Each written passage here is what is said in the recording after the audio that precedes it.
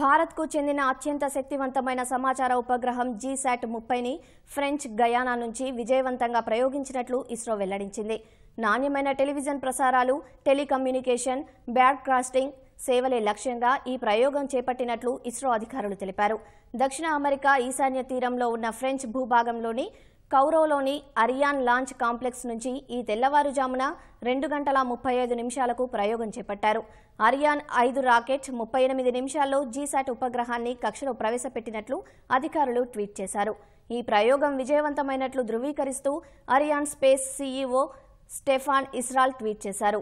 కొత్త ఏడాదికి బలమైన ప్రారంభం మొదలైందన్న ఆయన అరియాన్ 5 రాకెట్ ద్వారా యుటెలాట్స్ కనెక్ట్ Gsat-30 జియోస్టేషనరీ ట్రాన్స్ఫర్ను కక్షలో ప్రవేశపెట్టినట్లు అరియాన్ సీఈఓ స్టెఫాన్ ఇస్రాల్ తెలిపారు.